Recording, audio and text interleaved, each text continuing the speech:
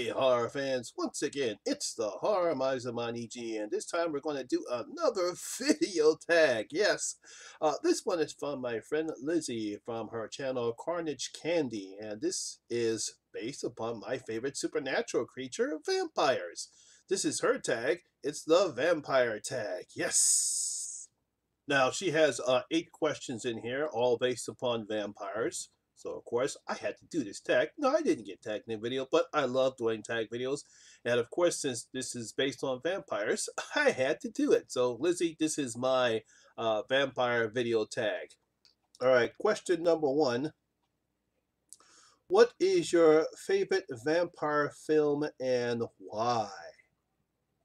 Well, that's a hard question because I have lots and lots of vampire films. I love them. They're vampires are my favorite supernatural creature. So obviously I have a lot of love for vampire films. So I really have to search deep down as what is my favorite vampire film and why.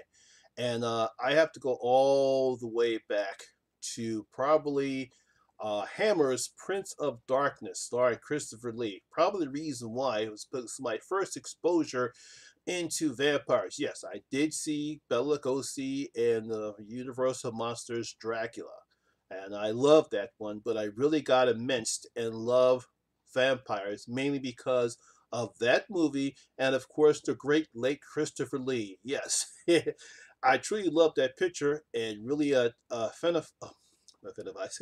really identifies Christopher Lee as Dracula. And yes, even though Bela Lugosi really created the role, it was Christopher Lee that really hit upon modern audiences at the time with his performance as the Count. So obviously, Dracula, Prince of Darkness was my favorite vampire film.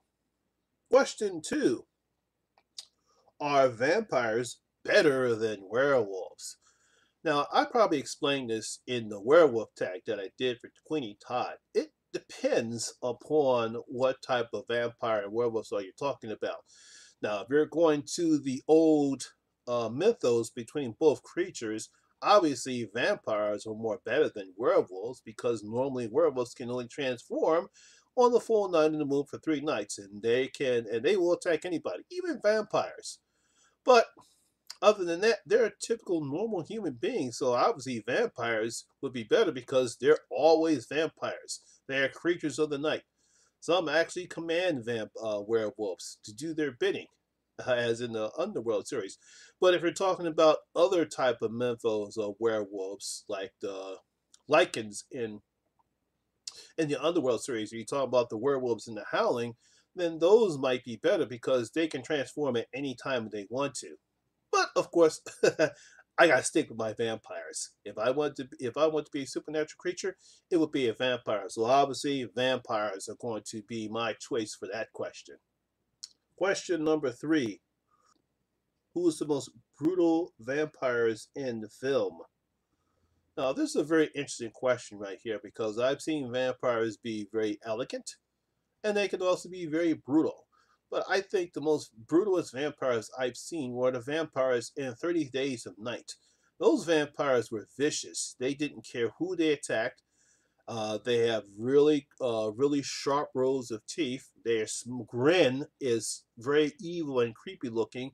They talk this weird type of language. None of them really talked human except Barlow.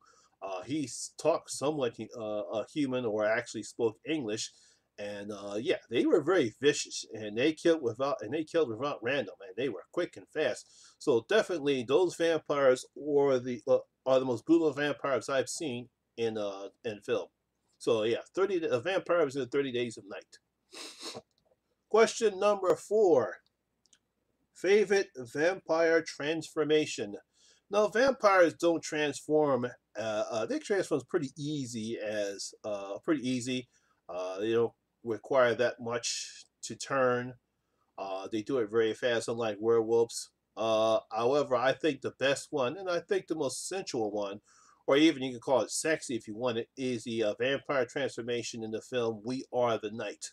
I thought that was a very nice way for to do a different type of transformation in that particular film. So, favorite vampire transformation is We Are the Night. Question number 5. What is the silliest, worst vampire film you ever seen? This is simple, and I'm pretty sure a lot of people have said this already. It's those goddamn vampires in Twilight. Stephanie Meyer should have her. Well, I'm not going to say that then. Stephanie Meyer, I don't know what she tried to create, but we all know vampires do not fucking sparkle in the sun. That is stupid. It is dumb. It is the most idiotic thing I ever heard of. She really killed the vampires in her movie. Now, I understand she was trying to reach a certain audience, and I have no problem with that. But she particularly destroyed the vampire mythos with that thing about vampires sparkling and. Oh, God. Ah, enough of that. Let's move on. Question number 6. Best vampire comedy parody. Believe it or not, I'm actually going to go with Buffy the Vampire Slayer. Now, it's obviously that when Joss Whedon approached, I forgot the studio that came up, approached his idea about Buffy the Vampire Slayer, that was not what he had in mind. What he had in mind was the TV show that later came on. That's what he actually had in mind. But they decided, hey, let's do a comedy instead. So yeah, it was a nice comedy. I thought some parts of it were funny. Paul Rubens, who plays one of the vampires. I thought he was pretty funny in that. Yeah, so definitely, actually, Buffy the Vampire Slayer. I would choose that as best vampire comedy. Question number 7. What was your first vampire film? Now, obviously, I stated that before when I answered my first question. No, it's not Dracula, Prince of Darkness. No, the first vampire film I saw was obviously Bela Lugosi's Universal Monsters Dracula. Yes. He was elegant. He was fascinating. He really played the role just right, especially how he talks. He really came on as Dracula. It was a very fascinating film. Really got me into horror and the Universal monsters after I watched The Mummy. I became fascinated with more vampires because of Bela Lugosi's performance. So the first vampire film I saw was Universal Monsters Dracula. Question number 8, and the final question: Who is your favorite? Who is your favorite vampires, real or fictional or both? Well, I answered this question already. Obviously, the favorite vampire will be the late great Christopher Lee. He's one of the reasons why I love vampires. It's one of the reasons why I love Dracula. I love all concepts of Dracula, whether it's him, Gary Oldman. I think Ben Cross. I can't believe whoever some of the characters who've been Dracula throughout the ages who have played the character. I even like Gerald Butler's performance as Dracula. I think it was Dracula 2000, if I'm not mistaken. Yeah, so I love all aspects of Dracula. I even like the Vlad the Impaler. That's who the Dracula as the guy who's Dracula's based off on. I like his characters. I liked his personal, his can't get my words together. I like his story, and I see the reason why a lot of people have chose him to be a part of Dracula's mythos, Vlad the Impaler.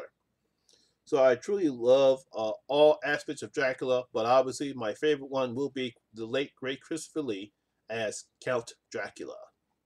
Well, that's all the questions I've had. I want to thank Lizzi from Carnage Candy from creating the vampire tag. Like I said, I really love vampires. No, normally at this point I'm supposed to tag people at this point, but I'm just going to leave it to you. If you want to do the tag, you're more than welcome to do it. Just make sure that you please give credit to Lizzi. I'll leave her link down in the channel below. I'll also leave all the questions in the description box for all the questions, so that way you can do the tag yourself. Like I said, please make sure you do give credit for Lizzi. Carnage Candy. That's her channel is called Carnage Candy. Well, that's my video for today. I hope you guys enjoyed it. And if you did, please give it a thumbs up and share. I really appreciate it a lot. And it does help the channel out a lot too. Now, of course, if this is your first time here, please hit that subscriber button. And please hit that notification bell, because YouTube is getting annoyed about that. So that way, anytime when I post something new, you actually will see it come up. And that way you can also come and enjoy the horror experience with me, the Horror Miser Monty G. And as always, all my social media links will be down at the description box below as well. Once again, my name is Lamont Smith, better known as the Horror Miser Monty G, and always remember, horror rules.